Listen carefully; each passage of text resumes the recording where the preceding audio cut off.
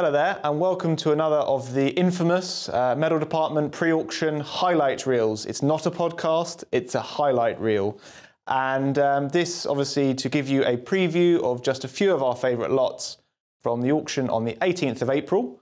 We're here in the boardroom, and Robert and I have gathered here today. It's just a gruesome twosome. Harry's escaped the camera, and we're going to talk you through 5 of our favourite lots.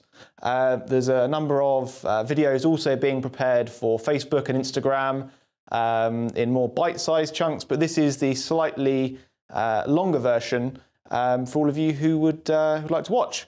So as always, the sale begins with the pre-bidding, which is very much open. Everything is up on Spink live. The print catalogue will probably be with you now.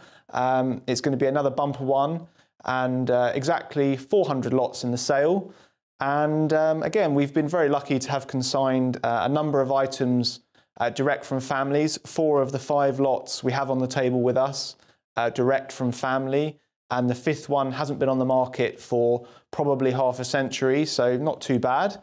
Beyond that, you've got the usual spread of good single campaign medals, lots of interesting items to the 88th.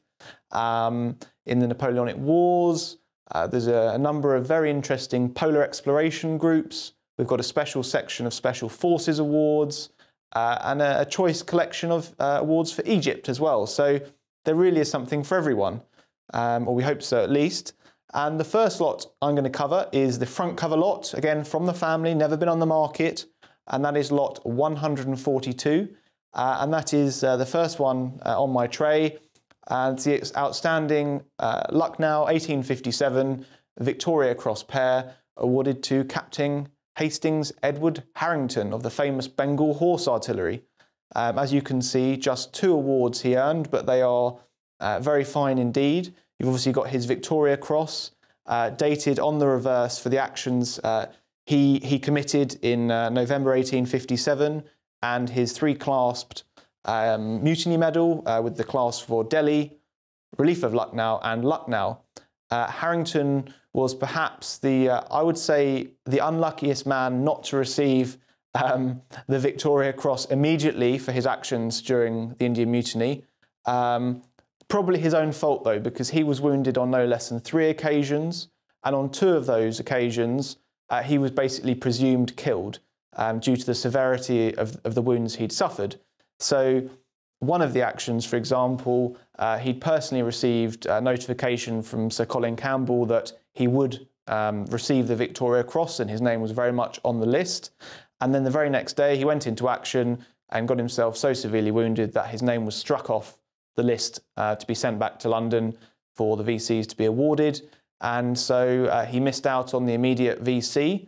Obviously at that time the cross could not be awarded posthumously. And thankfully, during the Indian Mutiny, we saw the use of the Clause 13 in the statutes of the VC, which meant that the comrades of an individual soldier could put their name forward for having been, singularly brave, several actions over a period, or individual actions, like in this case. And the Bengal Horse Artillery earned 5, 1 to an officer, this is the one, 1 to an NCO, Rough Rider Jennings, and then 3 to gunners, which have come up onto the market. Bengal Horse Artillery, absolutely legendary. Their service, their uniform, they're highly celebrated, and this is probably the best VC that they were awarded. When you read his story, he's unlike so many of those VC winners from the Mutiny, in that you can really follow his whole career from when he was born through to when he died at the tender age of just 29, because obviously 3 wounds out in India. Harrington then came back to England to have treatment to remove a spent bullet which was lodged in his hip and was causing him severe pain and issues to his back. He went up to Buckingham Palace to receive his VC from the hands of the Queen, and then proceeded back out to India to rejoin his regiment. Suffered with cholera, and sadly he died at Agra in July 1861. We've got an absolutely stunning reproduction of a portrait of him, and a late addition to the catalogue, again, you can't have missed it, is this absolutely stunning, it's an absolute clonker. It's his 1853 cavalry sabre, presentation piece, obviously given to him before he went out on campaign from one of his family members, again with his initials, a lovely numbered Wilkinson blade, and then Harrington was a very godly individual, devoted himself to the service, to the Queen and to God, and the blade has this touching inscription: "To Queen, to country, but owe most to thee, to give my life, who gavest thy life for me." So again, a really touching object, something that was there with him throughout the campaign, and there it is. Never been on the market before, 120 to 150,000 pounds. Let's see what happens on the day. So Indian Mutiny, the Victoria Cross, the greatest gallantry award of all, and then we move on to something slightly different. Lot 200, again, consigned by the family, and what we have here is the Tientsin Provisional Government gold medal. Just a dozen of these were made, a few more in silver and a number more in bronze, and we've seen a few of those through our hands in the years. But as far as I can tell, this is the first of these very rare, very highly sought after Tientsin Provisional Government gold medals, just shy of 100 grams of solid gold. So again, it's a good heavy piece in the hand. And this is awarded to Major Mockler of the Indian Army, who was the governor of the police, set up when the provisional government was put in Tientsin from July 1900 to when the Qing government took over in August 1902, and awarded to senior officers who'd represented and made sure everything was running smoothly. Again, the 7 flags of the nations who supported and were part of the campaign. Thankfully, the Union Jack at the centre, where it should be, front and centre. And again, we've obviously got Major Mockler's group, which is, again, a fantastic combination. Lovely mid-late Victorian service. Again, his story is superb. Go and have a read of it. He was an observer in the Russo-Japanese War, got the medal for that. Also has a bronze life-saving medal. What's not to like? 10 to 15,000. We've already got a bid on this. I had a quick sneak peek on Spink Live, so somebody has clocked this. But again, it's one of the rarities of the China 1900 campaign. Again, when will you find another one? Beautifully named on the rim, never been on the market. What's more to like? So the third and final of the lots I would like to talk about, again, offered by the family. This time lot number 222, and that is the CGM, the Conspicuous Gallantry Medal Flying, awarded to Warrant Officer Bailey of the Royal Air Force. Again, from the northeast, where this group's come from, served with 78 Squadron, completed 29 ops over enemy territory when they were detailed to attack the V1 rocket sites, and on the way, sort of leaving the bombing zone, attacked by fighters, dreadfully shot up, aircraft in flames, and the captain gave the order to bail out. Bailey basically ignored those orders, saw the mid-upper gunner was stuck in the turret, flames, licking at his feet, potentially going to, just kill him out, burn him outright.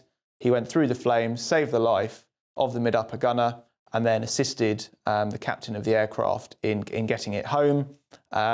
He suffered severe wounds to his hands, his legs, and his face, and had a very long period of convalescence. And the CGM is an extremely rare gallantry award in all periods, but especially in the Second World War.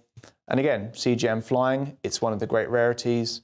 It's a super thing, never been on the market, with his full flying logbooks, campaign medals, photographs, everything you could possibly want if you're an RAF collector for the Second World War. So that's the final lot I'm going to regale you with. Again, lot 222, 15 to 20,000, and we'll see what happens on the day. So thank you very much, and I'll pass you over to Robert now. Thank you very much indeed, Marcus. And so we saw a bronze cross a little while ago. I'm now going to show you a gold one. And here we have the fantastic Army Gold Cross, Small Army Gold Medal with 2 clasps, and the Companion of the Order of the Bath group, awarded to a chap called Colonel William Kelly of the 24th 2nd Warwickshire Regiment of Foot. Now, this is a truly remarkable group. I've never been involved in selling an Army Gold Cross at Spink before, so as those of you who are regular viewers and listeners will know, the Napoleonic Wars is my great love, and so when this came in, I obviously got very, very excited indeed. And I will be on the rostrum for this group, and I'm sure it will go to a really, really good home. So Colonel William Kelly, who was he? Well, he served in the 24th Foot from 1787 until 1818, a remarkable 31 years of service in one regiment. And also what's very interesting, and I shall come back to this in a moment, is that during his career, he served in America, in Canada, South Africa, Portugal, Spain, India, and Nepal. And so a remarkable amount of service across the globe during this period of military history. It is also a unique award to the 24th Foot. So the Gold Cross is, of course, named with his regiment, the 24th. There is no other Gold Cross with that regiment on it, which again is quite exciting. So for the regimental collector, of course, the 24th became a very famous regiment, as I'm sure you'll all know, for the Zulu Wars, 1878-79. But during this period, of course, they're the 2nd Warwickshire Regiment of Foot, and not as famous as they were to become. But nevertheless, for the regimental collector, I hope you'll agree that is quite exciting of its own right. So William Kelly, originally from Ireland, and indeed from a very prominent local family. And again, I'll come back to that in just a second. But Kelly commanded his regiment with great skill and gallantry during the Peninsular War. And indeed, his Gold Cross is for the battles of Fuentes de Honoro in 1811, Salamanca in 1812, Vitoria in 1813, and the Pyrenees, the sort of 1813, 1814. And in fact, he was wounded in action as well at something known as the Heights of Echelard during the Pyrenees campaign. Again, this quite possibly led to his early demise. Now, after the Peninsular War, he was selected to go out to command a brigade during the Anglo-Nepal War of 1814-1816, for which he was mentioned in dispatches, but went home early because of this wound. And it's rather sad that he got back to England, but died in Wiltshire before he could make his way back to his family in Ireland. He had 4 brothers, and of those 4 brothers, 2 of them were also army officers. One entered the church, and one became the mayor of Armagh. And you'll notice in the catalogue that we also have a few related medals in and around the Gold Cross group. One is a Borough of Armagh Gold Medal, and the other is another companion of the Order of the Bath, which was awarded to one of his brothers, who was very prominent at the Battle of Waterloo. Again, you can read all about that in the catalogue, and there's a marvellous portrait of this brother reproduced again for you all to look at. There is a very touching memorial to Kelly in the church in which he was buried in Wiltshire. And I think before moving on to the final group, that is worth reading out in full, because it is surely the last word and actually means quite a lot. Colonel Kelly's services were extended to the 4 quarters of the globe. He was severely wounded at the Battle of the Pyrenees and exhausted afterwards by his successful exertions in the Nepal War in India. He returned only to breathe his last with his friends, admired in his profession as a soldier, and esteemed by all as a man. And what more needs to be said, really? So do read about him in the catalogue. These medals comprise Lot 51, with an estimate of £50,000 to £70,000, worth all of that for the reasons I've already stated, and I'm looking forward to being on the rostrum to seeing them sell well on the 18th. So to end then, I'm staying with the Napoleonic Wars, but going from the army to the navy. And here is a remarkable, again, a group of three to a naval officer, Admiral Sir John Hill. Now here we have his two-clasp Naval General Service Medal for the Battle of the Nile in August 1798 and the Egypt campaign shortly afterwards, his Sultan's Gold Medal for Egypt 1801, and his Silver Battle of the Nile Medal. And a remarkable grouping, again, that has come from a direct descendant and so never been on the market before.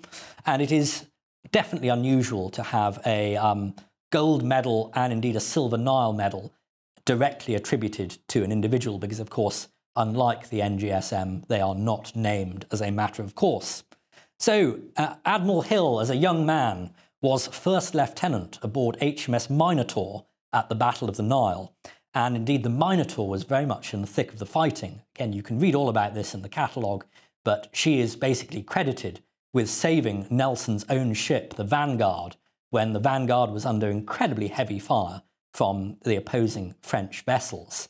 And indeed, Hill wrote an account about how his commanding officer, Captain Thomas Lewis, went aboard the Vanguard towards the end of the battle and met Nelson and exchanged some very moving words after Nelson had been badly wounded, thought he might die from this head wound, and had this exchange of words with Lewis where he thanked him for his great service that undoubtedly Hill had a lot to do with making happen.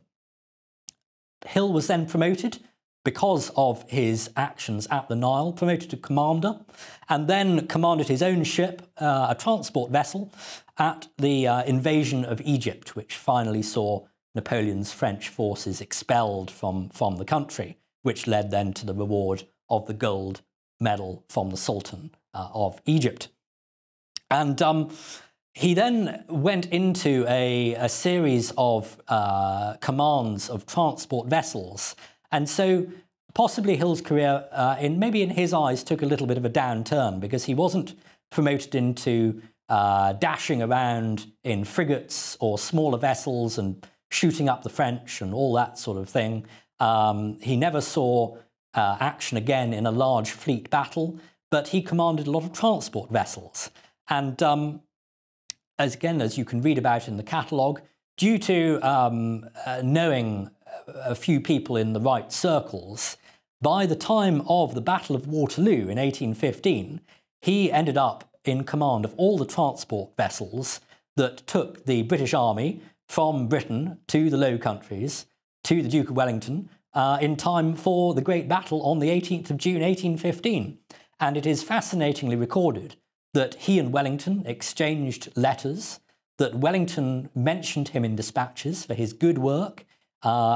His army was brought over to the Low Countries with something like the loss of 2 horses and 1 man, a remarkable feat considering the thousands of men and the way in which they were transported. And what I particularly liked from doing my research on him is that Hill is, of course, mentioned in the famous Waterloo Journal by Captain Cavalier Mercer of the Royal Horse Artillery, who talks about his ship docking at Ostend and being boarded by Captain Hill and a group of rough sailors who then proceeded to throw Mercer's artillery equipment and most of his horses over the side of the ship into the sea and to get the ship unloaded as quickly as possible to then go back for the next load. And Hill basically said, well, that's the Duke of Wellington's orders. Sir, you're going to have to get used to it. You please get off the ship as quickly as possible. So a rather amusing exchange there that, again, you can read about in the catalogue. And what's also rather nice is that Hill and Wellington remained in touch in later life. And they lived very close to each other in Walmer, down on the south coast. And indeed, Hill actually participated in the Great Duke's funeral in September of 1852. And so a remarkable trio of medals with lots of good story. We also have the Crimea medals of the Admiral's son coming up as well. And there's a great story to go with that. He was mentioned in dispatches for the storming of the Redan. and lots of good family history here. So Admiral Hill's medals comprise lot 55 in this sale, with an estimate of £10,000 to £12,000. And I hope they are going to get lots of the Napoleonic naval enthusiasts excited on the day. Again, I'll be on the rostrum for this lot to see them go to a good home. So that brings to an end what I have to talk about. I hope you've enjoyed what both of us have had to speak about today in this little video. And if you have any questions, please don't hesitate to get in touch. And we look forward to seeing lots of you either in the room or watching online on the day, and for what promises to be another exceptional auction of orders, decorations and medals here at Spink. Thank you very much indeed. Goodbye.